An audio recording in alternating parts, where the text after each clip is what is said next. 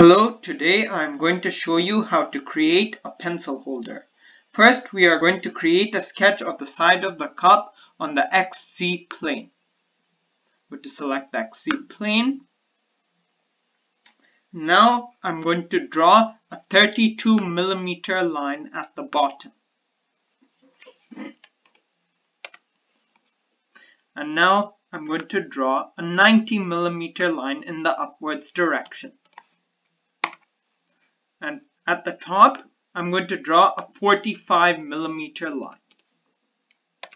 Now I'm going to use a spleen. Spleen is basically a curved line, and I'm going to connect these two lines that I just drew, the 45mm line and the 32mm line, using a curved line. I'm going to start at the end point of the 32mm line. I'm going to place a point here, and then I'm going to connect it to the end point of the 45mm line. I'm going to click on something else to exit out of the spleen tool, and then I'm going to click Finish Sketch.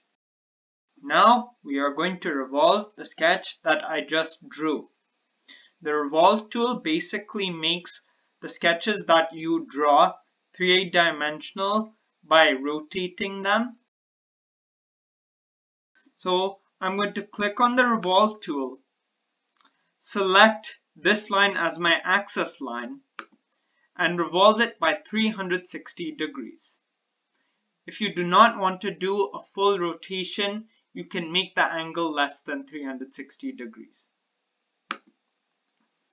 Now we need a hole for the cup, so I'm going to use the shell tool.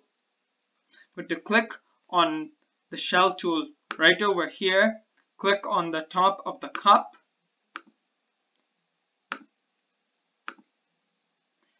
I'm going to enter 4mm. Now I want to create a fillet.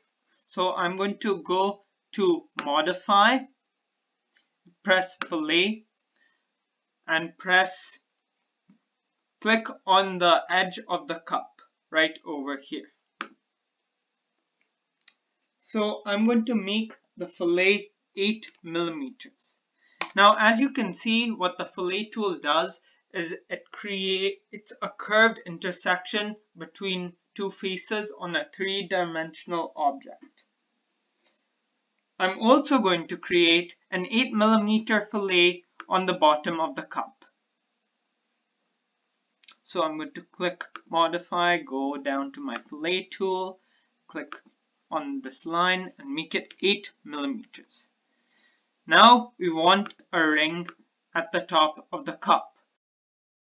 So I'm going to use the chamfer tool. I'm going to go down to chamfer, select chamfer, click on this inner ring of the cup and enter 3mm.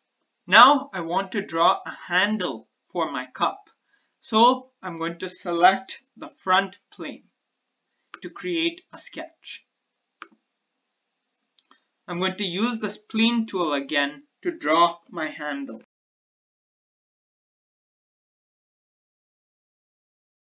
I'm going to start drawing my spleen a little bit inside of the cup. I'm going to place a point right here, another point over here, another point over here, then a point over here. And there's my handle. Now I'm going to click on something else to exit out, and then I'm going to click Finish Sketch. Now we want to make the curved line that we just drew three-dimensional, so we're going to construct a plane to draw on. I'm going to click Construct, click on a plane tangent to a face at point. I'm going to select this as my point and select the cup as my face, and now my plane is created. And I'm going to hit OK. Now I'm going to draw a sketch of a rectangle on my plane to make my handle three-dimensional.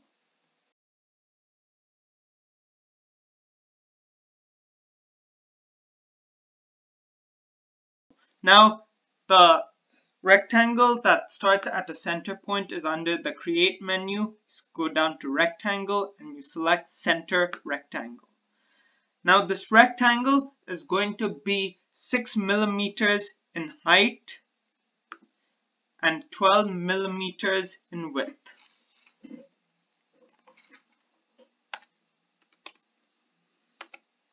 I also want to create a fillet so that the edges of my handle are round. So I'm going to fillet the edges by 2 millimeters. To select my fillet tool, to click on the edges of the rectangle, and I'm going to type in 2 millimeters.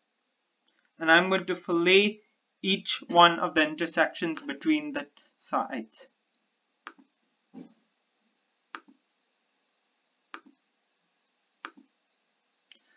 Then I'm going to click Finish Sketch.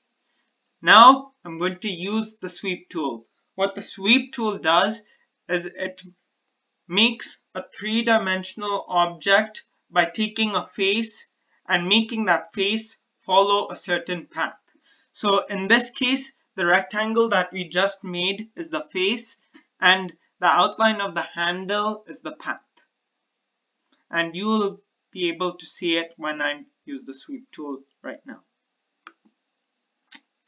I'm going to click on create, then sweep. I'm going to select the rectangle as my profile, and as my path I'm going to select the curved line. Then I'm going to make sure that for the operation it's on join. Then I'm going to hit OK.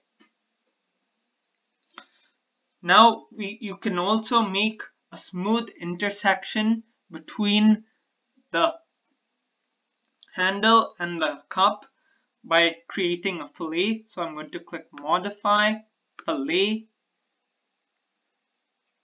Now I'm going to select the handle and then I'm going to fillet the handle by, let's say, 4 millimeters. And as you can see, it creates a smooth intersection, and I'm going to hit OK. And now you've created your pencil holder.